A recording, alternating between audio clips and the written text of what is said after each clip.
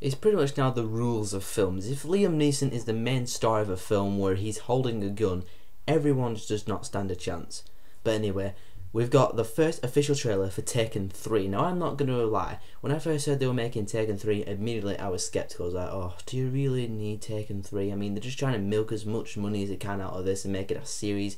It should have stayed number 1. Taken 2, we're alright, but obviously nowhere near as good as Taken 1. Taken 1 was just amazing. Taken 2 was But Taken 3, I was extremely skeptical about it until I've just watched the trailer, and oh, wow. This film, I think, actually looks pretty good.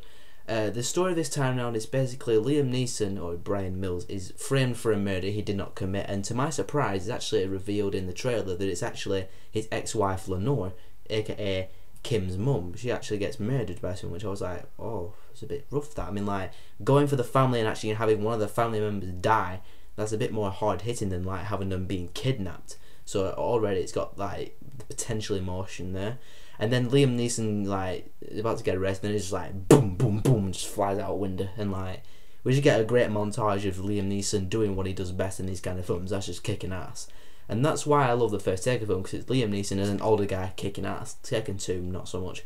But in this film, well, in the trailer for this film, it looks like he's going to be kicking a lot of ass. And that's what I'm looking forward to. So basically, it's just like a manhunt. Liam Neeson's like on the run. He's trying to find out who the actual killer was of his ex-wife. And as you can tell by the trailer, the people who killed his wife are going to go after his daughter, and he's like, sooner or later, everyone you love will be dead, or something like that. And Liam Neeson trying to stop him. Plus you have Forrest Whitaker, the guy's like on Liam Neeson's trail trying to stop him, and it's going to be good to see those two sides like just competing and stuff. And there's one bit right at the end of this trailer which I love. Forrest Whitaker's like, you know, if you go after these guys, FBI, CIA, they're going to be all over you and they're going to take you in. And Liam Neeson's like, good luck. Right there, that's just badass Liam Neeson, right there. Yeah, Liam Neeson is now a term. I've just coined it right now.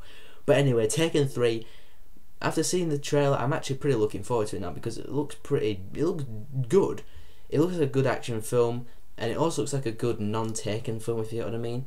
But anyway, it looks good. I'm looking forward to it. Liam Neeson, I hope he kicks ass in it, and I think it will be better than Taken 2, but it still won't be better than Taken 1.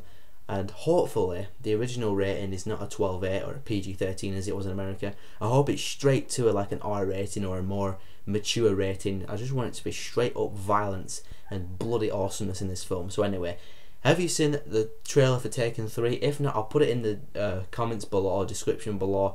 And when you've seen the trailer, put in the comments below what you thought of it. And to see more videos from me, click right here.